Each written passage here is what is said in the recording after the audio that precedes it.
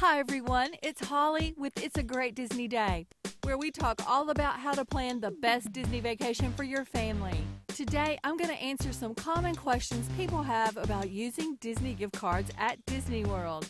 But first, if you're new to the channel, be sure and hit the subscribe button and the notification bell so you're notified when I upload a video. Well, let's get started with some of my favorite money-saving tips. First, let's answer the question, why use a Disney gift card? They're a great way for you to have an allotted amount of money without actually carrying cash. Plus, there's the added benefit of not having charges going through your checking account. The gift cards can be used on all Disney properties. That includes Disney World, Disneyland, Disney Cruise Line, and even at the Disney stores.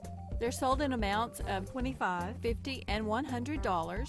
They don't ever expire, and there's no fees. Another common question is, how can you save money using the Disney gift cards? Well, using the Disney gift cards doesn't really save you money. However, there's a variety of deals, rewards, and cashback strategies that can save you money when purchasing the Disney gift cards.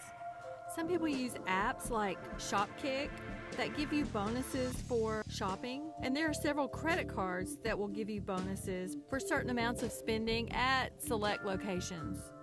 These can save you around 6% off the cost of a gift card and can be great if you have 6 months or so to plan and save for your Disney vacation.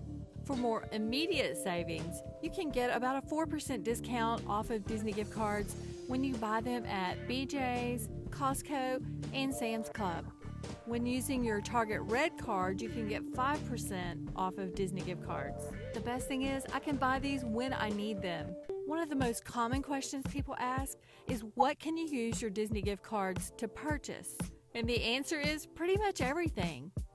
They can be used for merchandise, food, park tickets, parking, to pay for your resort, and room charges. Some carts and outdoor vendors may not accept the Disney gift cards, so it's only smart to ask first.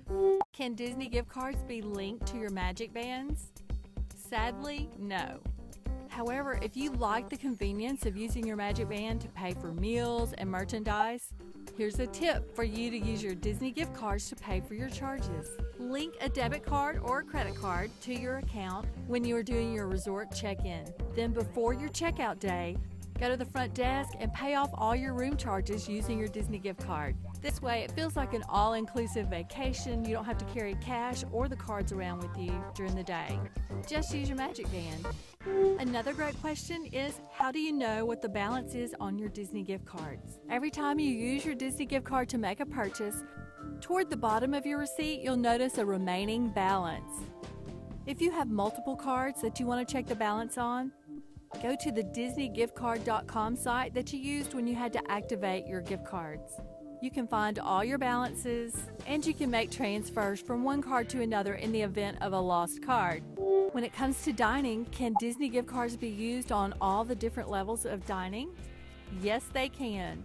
Snacks, quick service, table service, and even character meals, all accept Disney gift cards. In fact, using Disney gift cards is my version of the Disney dining plan. This is a great way to save 5% on your dining, and if you have an annual pass, you can get 15% off table service and character meals. Our last question is, how many gift cards are needed for a vacation? Here's what I recommend. Buy the cards when you're ready to make a payment for your trip, and right before you leave for your trip, buy some more cards to cover how much you expect to spend on dining. It's a great idea to plan your dining by looking over menus and totaling up prices. That will give a projected amount, and then add a little bit extra for souvenirs and for tips. Now, when activating your Disney gift cards, you'll need to consolidate the balances so that you're not carrying 50 cards with you. Instead of consolidating all the balances onto one card, it's best to split it up so you have at least 2 cards, just in case one gets lost. And you might even consider having 1 card per person. This is a great way to give kids a spending limit while giving them the freedom to make their own purchases. Well, that's going to have to do it. If you have any other questions about Disney gift cards, let me know in the comments below.